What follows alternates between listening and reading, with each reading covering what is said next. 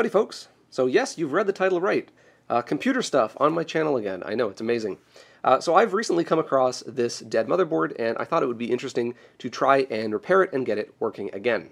So this is an ASUS P8B-X low-end server motherboard. This has a socket LGA 1155 and it's got a Xeon in it, and the motherboard is dead. The CPU is fine, the motherboard is dead, and I want to go through some troubleshooting and see if we can fix this.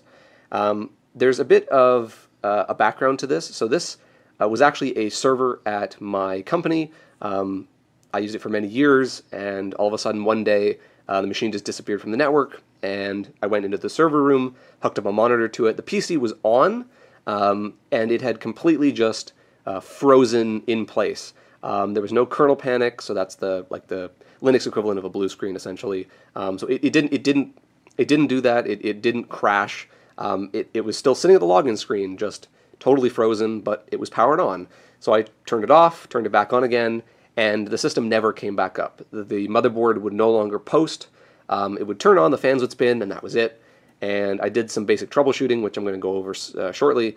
And ultimately, we determined the motherboard to be the dead component, and I gave the hardware, the whole system, back to our company's IT for them to deal with, and we ended up replacing it with an AMD Ryzen system.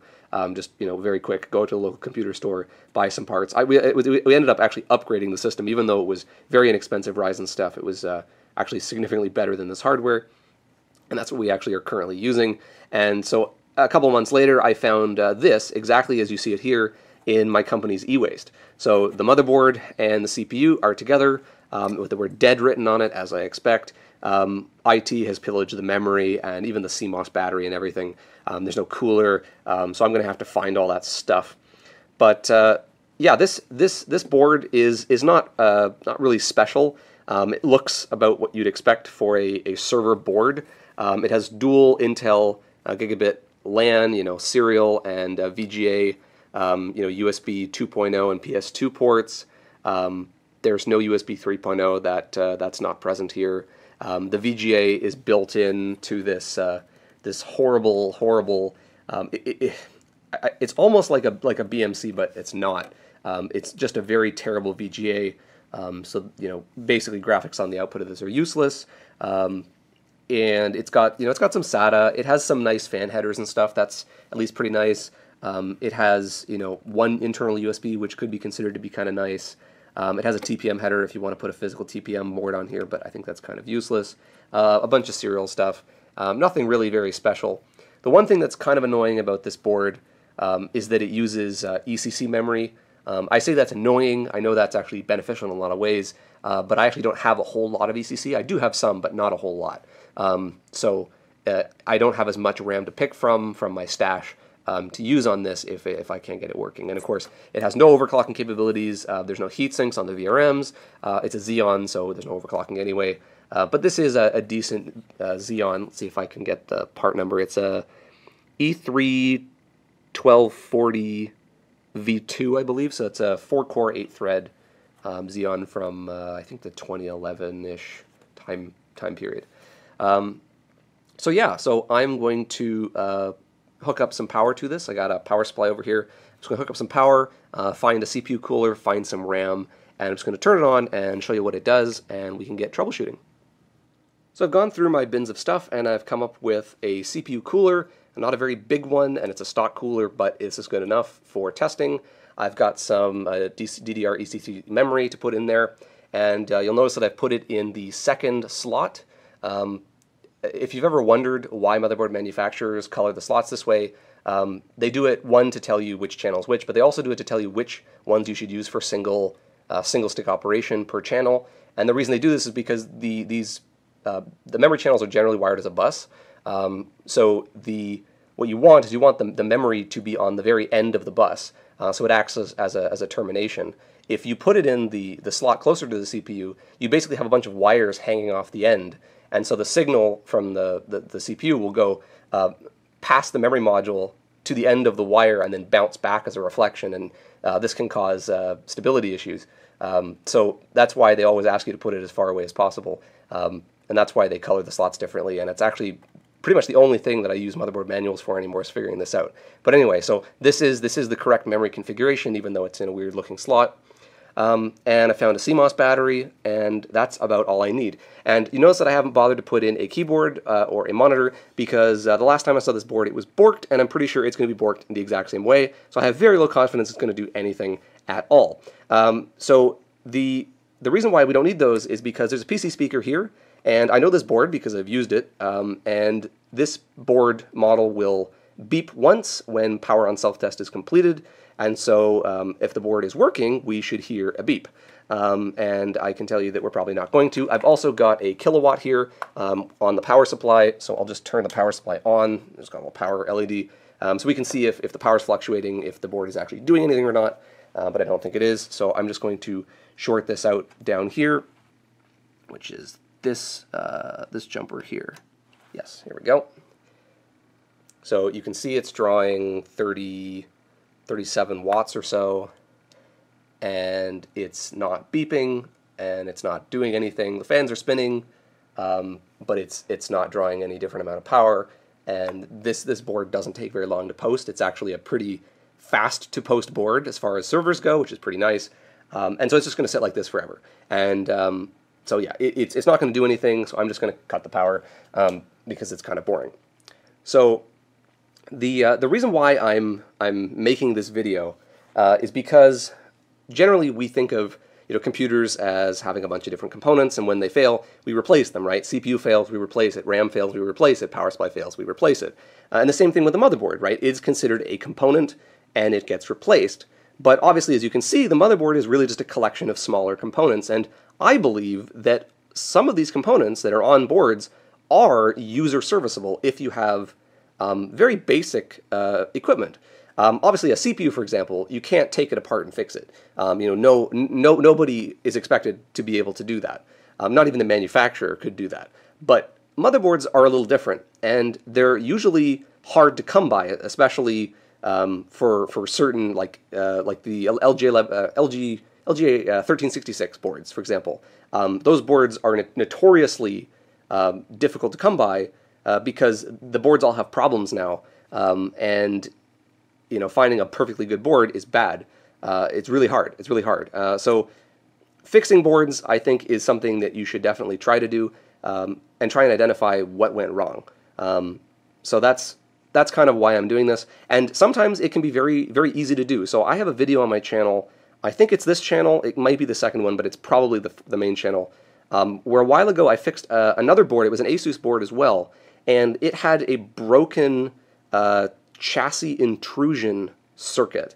So workstation boards and server boards, they support a header where you can connect a switch, and that switch goes in the case and it's attached to the door.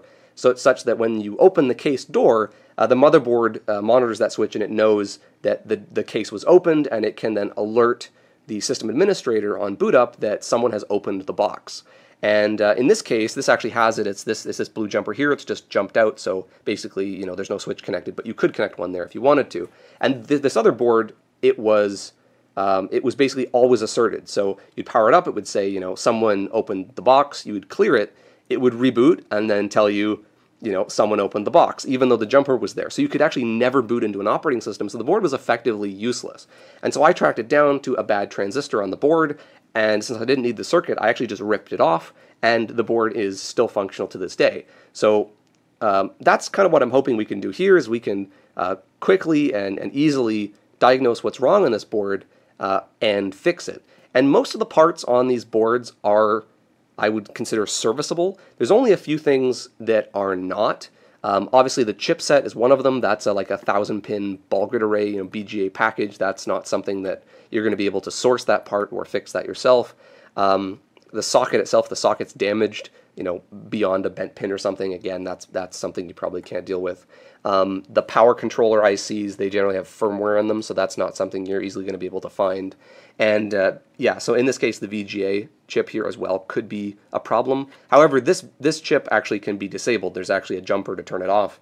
And also, you don't need this. You could put your own GPU in here as well. So there's only a few parts on here that you couldn't get. Everything else is pretty standard integrated circuits that you could buy off of DigiKey or Newark or Mouser or something like that. So anyway, so let's start with the diagnosis. It doesn't work. The first thing that I did, and I've done these already, so this was stuff I did originally when this failed, so I'm just going to go over it. The first thing to do is obviously to check the memory. So it had 4 DIMMs in it, so you take out all but 1 DIMM and you try it again. That made no change. Then you swap out that 1 DIMM just to verify that you don't have problems in the lower 64K of RAM, which will stop it from posting. So that's one thing to check. That made no difference. Then you can clear the CMOS, so there's a jumper for that. That made no difference. Then I removed the battery completely, so just a complete hard reset of everything. Take the battery out, wait a minute, and then put it back in and try it again. That made no difference. I checked the battery voltage, that was fine. So that's pretty much all you really can do at this point. Now there's one tip that I have, which is to determine kind of where in the post the failure is occurring. So this board, unlike some of the newer high-end boards, does not have a postcode readout. So anyone who's familiar with the overclocking series boards and the higher end boards in general, they'll have a 7-segment display on them, which gives you a bunch of hexadecimal numbers as it's going through its power on self-test. And the display usually converts to like CPU temperature once the board's booted. And that is there to tell you where in the power on self-test the board currently is. So if it gets stuck and hangs, you can look at that number and look at the manual, and you can find out what it was trying to do when it failed, and that will help you diagnose what's wrong. So of course, in overclocking, that's important because you're going to be intentionally having problems, and so you want to know what part of my overclock is causing instability. But in this case, it would also help us to figure out it's clearly it's starting up, at least it's turning on, so it's doing something, but it's not getting very far. So even cheaper boards now have some LEDs on them to tell you, what's happening. This board has nothing. Now, you can get postcode readout cards that work in PCI that have those displays on them, but they only work in PCI, not PCI Express. And so most new boards, of course, don't have PCI, so that's not going to help us. I don't have one of those, so unfortunately we don't have that. But in general, and this is just a very, very general rule, but most BIOSes generally will initialize the CPU first, then the memory, and then the graphics in that order. And so one trick that I have is to actually just take out the memory completely. Now, you would expect that when you have no memory, you expect the device to beep, giving you like a memory error beep code.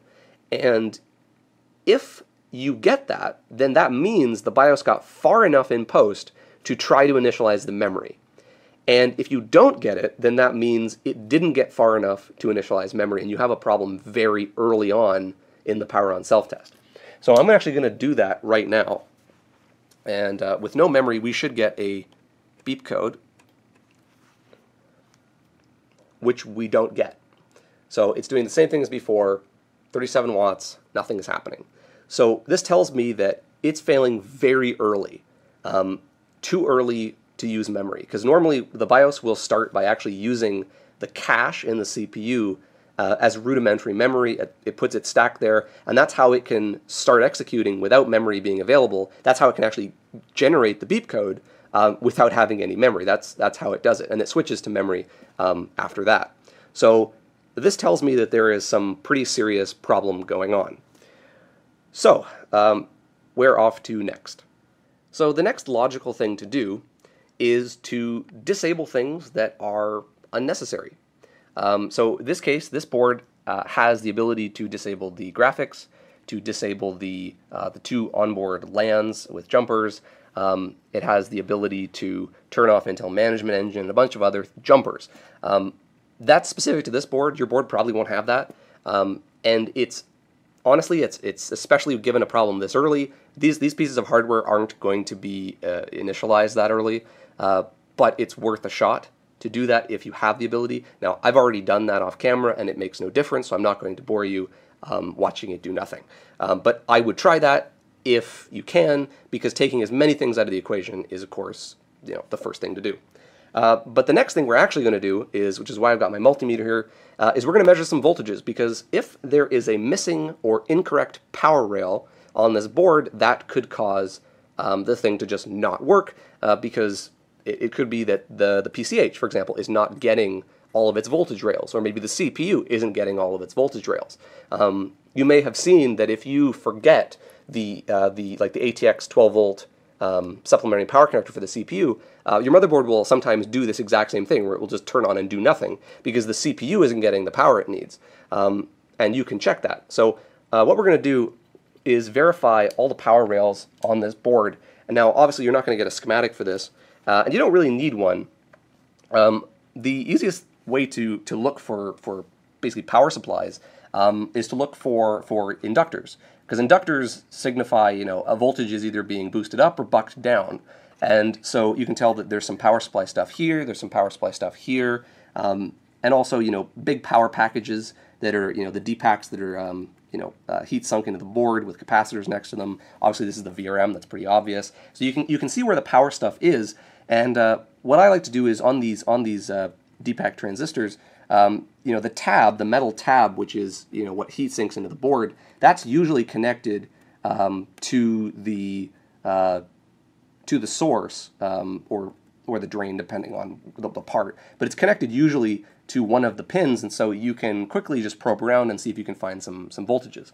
So for a ground, because I am going to be doing this with a camera and one-handed, I'm just going to shove this into a connector, like a lug here, because those are usually connected for RF reasons. They're usually connected to ground, and we don't really care too much about probing this correctly. We're just going to try and get some rough values to see if voltages are present. So obviously you want to check your power supply and make sure that your power supply is right. Sorry for the glare, but the lighting's not that great. Obviously check the power supply is not broken, but I know this power supply is fine, even though it's an OCZ. Probably the only OCZ power supply still in existence, because like 30% of the stuff they made was defective out of the box, including the first power supply from OCZ that I got was DOA, and I had to go stand in a line for a few hours to replace it for this one.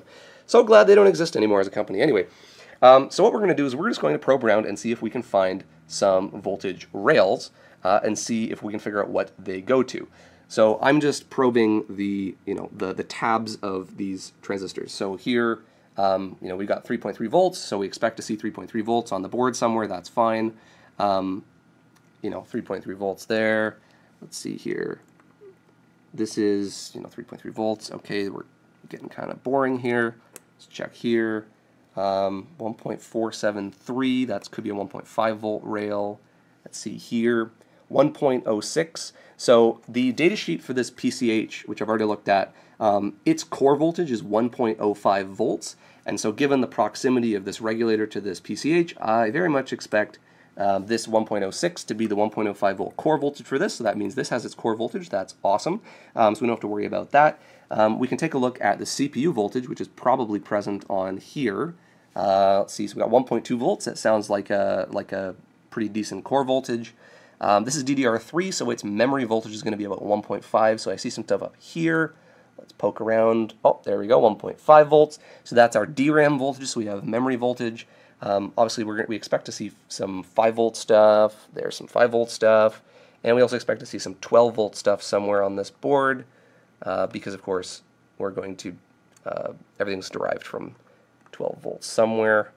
Let's see, I don't know where I'm going to find that, but there we go, there's 12 volts just to prove it's present on the board. So obviously I can go through and check all of the transistors to see if there's anything weird. Really what we're just looking for is just anything that's out of the ordinary. Obviously you don't know that that's exactly supposed to be 3.3 because you don't have a schematic, but 3.3 is a standard rail. You expect to see it on the board, so I think that's fine. If you saw something like, I don't know, like 1.9 volts, that's not a standard voltage for anything that I'm aware of. So that could be suspicious. Maybe it's a 3.3 volt rail that's not high enough, or maybe it's a 1.5 volt rail that's gone too high and blown something up. I don't know. But you just want to check around, or maybe there's no voltage. And And of course, if you read something and it's like 0, check the other pins. Maybe you're just reading, maybe you're reading the ground connection on that part. But from poking around here, I don't see anything that's immediately obviously wrong as far as power delivery goes, which is one thing that it's kind of a good sign and kind of a bad sign. It's a good sign, which means we don't have anything super obviously like that could be blown, but also it's kind of sad because power supply stuff is pretty easy to fix. These regulators and transistors and stuff, they're really easy to acquire parts, and they're really easy to replace. So we're going to have to dig a little bit deeper. So the next thing that I want to look at, obviously we need power to make everything work, and we also need a clock to make things work. So we need crystal oscillators to get these chips running. So there are a few crystals on this board, and they are very likely related to the things they're next to. So this down here, this oscillator package is most likely the clock for this graphics chip down here. This crystal here is very likely the clock for this gigabit network card, and there's another one up here for the other gigabit network chip. So these crystals we don't really care about because they power stuff that they drive stuff that we don't care about.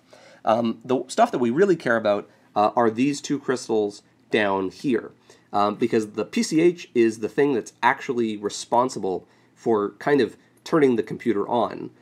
So the BIOS on this board is stored in a SPI flash chip. So SPI is the interface, serial peripheral interface, and this is just a small, I think it's like an 8 megabit, it's an 8 megabyte SPI flash. Sometimes these are in sockets like this one is, and sometimes they're soldered onto the board in other more like less expensive designs. But when you turn the power on, this chip recognizes you've pressed the power button, and it loads the code from here into the PCH, and then it brings up the CPU. And so this also generates the clocks. So this generates the clock. This has the PLLs in it that generate the clock for the CPU and a bunch of other stuff. So this thing needs to work, and this thing needs its clocks working. So there are two crystals here. This 25 megahertz crystal is what drives the vast majority of the logic in here. This is what generates the base clock, which is what the CPU is driven off of. It's got like all the PLLs are driven off of this. This crystal down here is a 32.768 kilohertz watch crystal. So this is for the real-time clock. So this is always on. It's powered by this battery when there's no power from the mains applied. And you may think that because this is low, this crystal is just for the clock, it's not needed, but that's actually not true, because if you actually look at the datasheet for this PCH, which is freely available on Intel's website, this is used to generate the clock, the SPI clock, for reading out the data from the BIOS chip. So if this crystal is not running, the code won't actually get from the BIOS chip into the PCH, and the system will do nothing. So both of these crystals need to be working. Now the easiest way to test if they're working is to get an oscilloscope out and to see if we see 25 megahertz and 32.768 kilohertz on these two crystals. So I'm going to go grab an oscilloscope and we can go check that. So I went out and got my shitty ass Signalant scope here, and this is going to allow us to test these two crystals. So the first thing we're going to need to do is turn the board on. So I'll just short out these pins. I should really get a switch on here. And then we're going to need to ground this. Now, normally when doing RF stuff, you're going to want to make sure signal integrity matters. We don't really care much about it, so I'm just going to clip this onto the shield of this USB connector here, because that's going to be ground, and it's going to be good enough ground for the girls I go out with. So AV reference there for you. Okay, so now we're going to probe these crystals. Now, obviously we can't, I'm sorry, I'm going to have to move my hand to the camera to the other hand, because I really can't probe with my left hand. My life depended on it. So obviously we can't get to the bottom of the pins on this crystal here, because of course it's on the other side of the board. This is a through-hole part. So I don't really want to go to the other side of the board. That's going to be a pain in the ass. So on every crystal there's going to be two load capacitors that are connected to it. And so these are super tiny, and I don't know if my camera is going to really focus, but there are two tiny capacitors here with a little resistor in the middle. And so what we're going to see is if one side of those capacitors, one side is going to be ground and the other side is going to be on the crystal. So we want the one, of course, that has the crystal stuff on it. So let's see if we can get a signal here. That doesn't seem right. Sorry, I know this is the worst videography ever, but this is what happens when you do stuff with a camera. Yep, okay, so right there we have a signal, and it's aliasing a little bit, but you can see the frequency is 24.999 megahertz. That's our 25 megahertz crystal, and for those who aren't satisfied by that, I will drop the time base so we get a nice waveform. There you go, no more aliasing. Still 25 megahertz. So that tells me that that oscillator is working, or that crystal is working.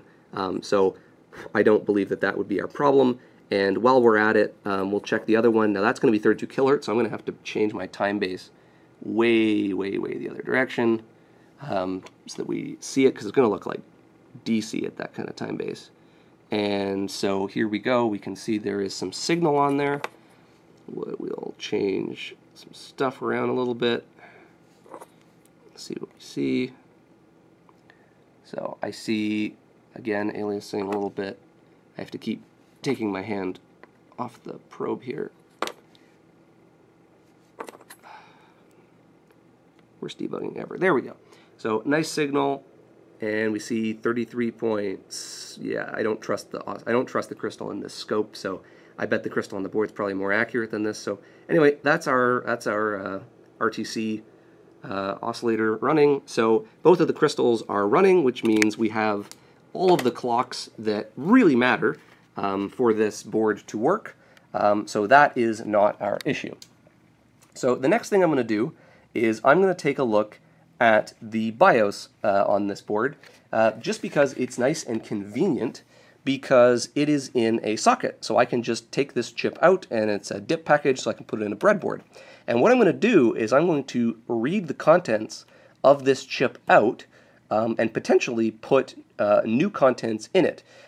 So if the BIOS code is corrupted for any reason, that could also cause this to hang, because it's going to be executing the code, it's going to crash, and then it's just going to stop. And it's not going to do anything. So if it crashes before it even gets to output a beep code, it's just going to do nothing. And I have seen BIOSes corrupt before on perfectly functional boards. My company had a bunch of ASUS boards. It was back with the AMD like Phenom 2 generation, and they actually had a notorious problem where they would corrupt in the same way.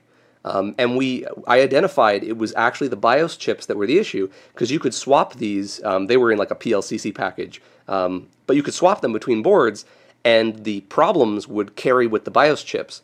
And we didn't reprogram them, but it showed that I don't know, somehow they were getting corrupted in such a way that was causing problems. And if you did like a BIOS update, you could correct the problem. It was really weird. So I have seen it. It is totally possible. And so that would be the next thing I'd like to take a look at, is to just see what is on this BIOS chip. So I'm going to grab some pliers, pull this off, and I'm going to set up a Raspberry Pi, which is something that, you don't need a fancy chip programmer. You can flash these with a Raspberry Pi. So I'm going to go set that up, and I'll show you how to use it. So this is my Spy Flash flashing apparatus. So this is just an old Raspberry Pi Model B3, I think third generation, I think. It doesn't really matter. Any Raspberry Pi can do this. I'm powering it from a power bank that I got at a thrift store because this thing didn't like any of my chargers. It said under voltage, so just doing that for now. And I've just got a keyboard connected to it and a little monitor. And the actual chip, I've taken it off the motherboard, and you can see it down there in this breadboard. The capacitor is not actually connected. It's from another project. I didn't bother to take it off. So I just have some wires going over here. You can find this pinout online. It's there's a bunch of different people that have it. So really, what you're doing is you're just connecting the SPI directly over. So the MISO and the MOSI, and then you're connecting the chip select, the right pin, and then 3.3 volts and ground. And you can, of course, power this chip off 3.3 volts from the regulator that's built into the Raspberry Pi. It's only capable of supplying about 50 milliamps, which is totally fine for a chip like this. some people say you can actually try to program the chips in the motherboard. I would not recommend doing this for two reasons. The first one is, as soon as you apply power, the 3.3 volt rail, everything on it is going to try and suck power, and the Raspberry Pi will not be able to power that, which is going to destroy the regulator on this, or be unstable at worst, or at best. So just I wouldn't bother doing that. The second reason is, if you try to turn the motherboard on, and then just connect this without the power to basically let the motherboard power the chip itself, the problem with that is you don't know if anything else is trying to talk to the chip, and you could end up having programming or reading errors because two things are trying to talk on the bus at the same time, and you could have big problems. So I find it's better to just take the chip off. If the chip is soldered on, you can easily take it off with a hot air gun. It's not hard. Those things are very cheap now. Even I have a super cheap hot air station. You know, like, you don't need anything fancy, and you can get little carrier boards that you can solder it onto, and then it makes it into a dip, so you can then put in a breadboard, or just connect the wires directly. These are just those, I think they're called DuPont wires, where they've got the little connectors on the ends. Whatever works, that's what I do. So I've connected everything up, and the tool we're going to be using is called FlashROM. It is an open source tool for doing operations on SPI flash chips. There's, like I said, there's guides online how to set it up on the Raspberry Pi, which I'm not going to go over because a video is not really the best way to describe how to do that. So I'm just going to take you over to a little monitor that I have, and I'm going to show you how to dump the contents of the chip, because that's the first thing we need to do, because we want to make sure, you know, we want to have a copy of what's on here before we potentially replace it with anything else. I know I'm doing the cardinal sin of filming a screen, and it's a glossy screen at that, so I know this is not going to come out well, but pretty much I'm just going to run something that you can find online. I'm just telling FlashROM, basically just use the SPI device. I'm just using 1 kilohertz SPI speed here, and I'm just reading the ROM to just a file called old.rom, and it's going to probe the SPI bus for a chip. It found this WinBond chip, and it is now reading the flash contents. Obviously, the slower SPI speeds are going to be more reliable, but they're also going to be slower, and so it's going to take about a minute or two to actually read the 8 megabytes on this chip. That sounds very slow, and it is, but then again, the signal integrity with all those wires and a breadboard is not very high, and so I'm not running it any faster than this. Now, when you do this, I recommend that you read the file multiple times. So I would say 3 times is what you should go for. So create 3 files, you know, like old 1, old 2, old 3, and the reason is that you can then run like a SHA-256 sum on the files to get a checksum for each file, and all 3 of them should match. If any of them don't match, it means that one of the reads or more of the reads had an error at some point, and you actually don't know which is the correct one. So basically keep reading until you get a consistent response from the chip, so that way you know that's what you have to put back if the whole BIOS route doesn't work out for you. So if you have consistent problems, put some bypass capacitors on. I'm not actually doing that. I'm just relying on the parasitic capacitance of the breadboard, which actually in most cases works out fine for me, but it may not be fine for your thing. So I'm not going to let you have to wait through this, so I'll just let you know once it's all done. So after a few minutes, I now have 3 files. I've just called them old 1, 2, and 3. And you can see I've just run a SHA-256 sum on them, and all 3 of them are identical. So I have pretty high confidence that these files contain a backup of the data on there. So now I'm free to erase and rewrite this chip, and I can always put the old code back on it. So obviously, the whole point of this is we want to change the code on here. We want to change the BIOS. We need the BIOS file in order to be able to do this. And you can't just go to the BIOS, like the manufacturer's website, and download the BIOS update file, because the BIOS update file is very likely contained in a capsule format. And what we need is not the capsule format, but actually the raw flash contents. Now, if you have another motherboard of the same model, you can actually read that chip and then put that chip's contents on, your dead motherboard. That will work. However, what we're doing is not that. I don't have another one of these that I can easily get the contents from. So I'm going to show you a way to actually get the raw flash contents out of one of those capsules. So again, I'm recording the screen, and you know what? I have no shame in it. So you can download a tool called UEFI Tool. And this is available for Linux and Windows and probably macOS as well. And it allows you to inspect the contents of a BIOS ROM to some extent. It's not as fully featured as you might believe, but it is the best tool that there really is at the moment. So the way you can basically de-encapsulate and basically strip off all of the headers is to basically just download this and basically just open up the image file that you got from your BIOS vendor. So in this case, it's this P8B-X ASUS 6702 is the last version before the Spectre Meltdown patches. It doesn't really matter. You could go back to the first BIOS version, whatever you want, but this is the BIOS version that I know that was on there previously. And you see it ends in .cap. Cap is the American Megatrends like capsule format. So you couldn't actually flash this if you tried. So I'm just going to open this, and it actually notices that it's an AMI apt.io capsule, and it sees that there's an image and some stuff in here. So that's nice. But what we actually want to do is if we go to Action, there's this capsule menu, and then there's Extract Body. And it then allows you to generate a ROM file out of this. Because basically what we're doing is we're taking the capsule and we just want the whole body of what's in the capsule without all the header crap.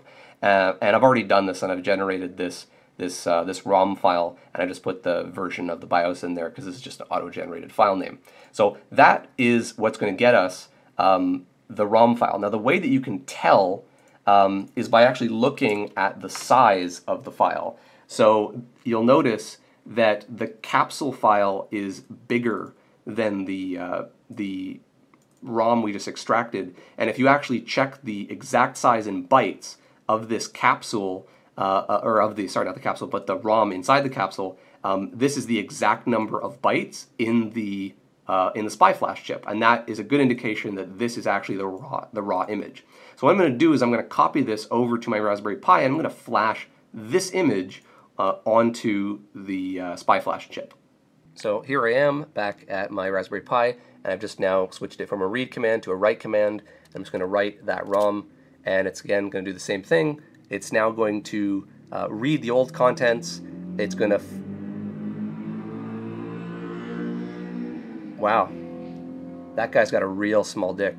Anyway, so it's going to read the old contents, figure out what needs to change, and then it's going to erase the pages and then rewrite only the pages that it needs to update it to match, and then it's going to verify by basically doing a read back of the chip to verify that what it wrote is actually on the chip. So you don't need to manually verify the output. So again, this is going to take even longer than reading the chip did in the beginning, so I will bring you back when it is done. Okay, so you can see it's been verified.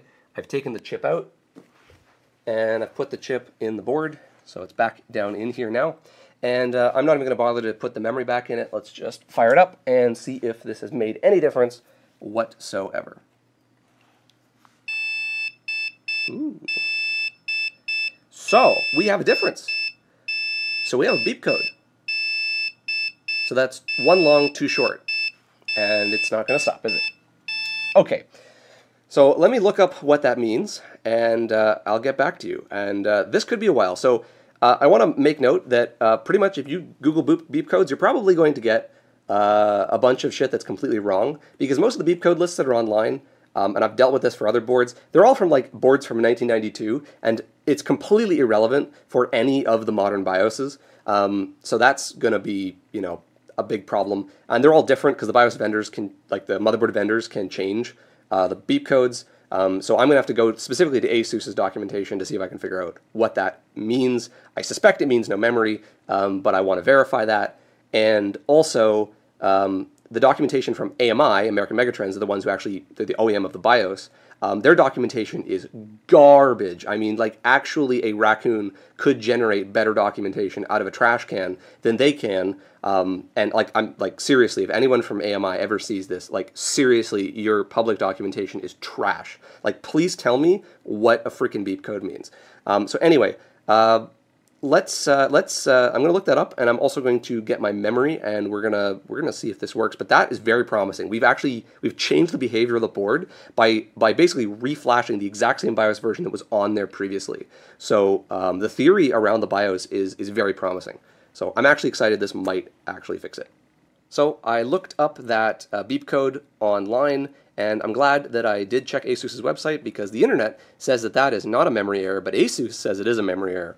So that makes sense. So I've put back in my ECC memory stick, and if all goes well, this should boot up.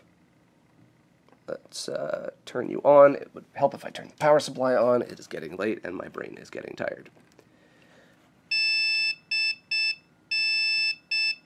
Okay, so that made no difference. So it is still giving me a memory error, even though it has memory in it. Okay, interesting. Let me think about this. So I thought about this for a bit, and one thing I want to try is using a different stick of memory. This is not ECC. This is regular DDR3 memory. And the Xeon, the memory controller, of course, is in the CPU. And I know that this Xeon can work with non-ECC memory.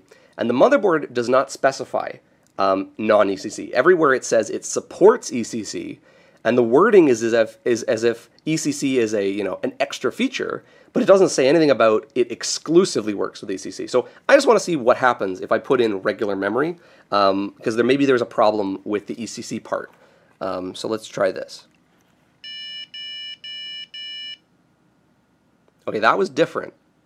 If I counted right, that was 4 short beeps, and it's also not doing it again. Let me reset the board. There's a reset jumper here. Yeah, so that's 4 short beeps. So that's different. And again, I'm going to have to figure out what that means, if anything. Okay, so quite a bit of troubleshooting later, and I think I figured out what's going on. So this board only supports ECC as far as I can tell. And the memory that I was using, which is this memory here, this is some Hynix, like SK Hynix ECC. This memory is like your standard ECC memory, and it's registered because like most server ECC memory is registered, which takes some load off the memory controller. Now this board is weird, and it does not use registered memory. It only uses unregistered ECC memory. And it basically, as far as I can tell, it does not work with like regular DDR3. And the 4 beeps, so the best that I can come up with is that means either like system timer failure or low memory corruption problem. Now system timer refers to the good old Intel 8524. I probably got that number wrong. It's the original like programmable interval timer, right? The PIT timer that was in the original IBM PC. Obviously that chip doesn't exist anymore, but the logic of it's built into the PCH. And the timer, I think it had like 3, if I remember correctly, this is a long time ago. I think there were 3 timers. One of them was used as the like the interrupt 0. One of them was used to refresh the DRAM. That's not used anymore because DRAM has internal self-refresh. And then the other one was for the PC speaker. Saying that the timer was dead doesn't make a lot of sense because that would mean that there'd be like an internal issue with the PCH, which doesn't make sense. We know that timer 2 is working because the beeper is working and the beeper runs off the timer, so that doesn't make sense. So the other thing that I'm thinking is without ECC, when it tries to initialize the lower 64K of RAM, it puts some data there, and the data is corrupted because it's missing the ECC bits, and so it dies out at that point because it's like, well, your memory is corrupted. Like it detects that there's memory, but tries to put stuff in there, and it's corrupted. And so that's, I think, why we get the 4 beeps with regular ECC. And the reason why I don't think it works, why it doesn't detect any memory with this registered memory, is because it's registered. It's probably not like because it has to go through that latch to get the data out. I think that it's just because it doesn't know that's there, or it's not set up to use it, it just doesn't see this at all. So I found I only have like a couple sticks. This weird low profile memory. I had to really dig for this, but I think this is unregistered memory. So let's see what this does, because now that I've actually read the manual, I know what memory this thing's supposed to take. So let's see what happens now. Okay, so it just turned off. It's going to turn on. Oh, this is promising. So we're using 48 watts. It's a different wattage than before. Oh, yes. That would be the beep. That would be the beep of life right there. I'm going to hook up a monitor to this and see if we have output, but I think we do. So I've got my little monitor hooked up, and look at what we got here. American Megatrends. This is our P8B-X. There's our Xeon, and it's got our shitty little 2 gig stick of memory. And you know, it says press F1 to continue with no keyboard detected. So I didn't have a keyboard plugged in and it's USB, so I think I'm going to have to turn it off in order to get this to work. Oh no, my light is falling over. Let's see, where is my keyboard? I don't think this is going to work because it's USB, and it's probably going to need to reset for this to work. Oh, no, actually, no, it worked. Press F1 to run setup. There we go. So there is our working system. So I very much suspect that it's going to boot into an OS and be okay. So, yeah, so I think this is fixed. I think this board, I think I can scrub over the dead sticker on there, and it's good. So the cause of death, as far as I can tell, was corruption in the BIOS code itself. So exactly how that got corrupted, I don't know. And obviously, I'm going to boot up an OS and do some stress tests and just verify that everything is still okay. It could be that there was something physically wrong with the flash chip itself, and the bits got corrupted. Just bit rot, some kind of thing like that. So the memory card in my camera overheated, but I think I was basically saying I think that this failed either due to some sort of bit rot or some erroneous write to that SPI device corrupted something. Whatever it happens to be, it was probably a transient event. It doesn't seem to have a problem now. Of course, testing will prove that. But I think I'm going to be figuring out what I'm going to do with this. I might end up replacing one of my servers with it. Again, the memory is going to be a bit of an issue because I don't have much of it. But this is a nice CPU. It's faster than a lot of the other stuff that I have. So yeah, that's how you go about diagnosing and fixing a board. Obviously, if you have a dead board, it's probably not going to be this problem. But maybe it is, and maybe this process is something that you can take to try and diagnose the problem you have. So before the memory card overheats again, I think I will say goodbye and hope to see you in my next repair adventure. So as always, thanks for watching.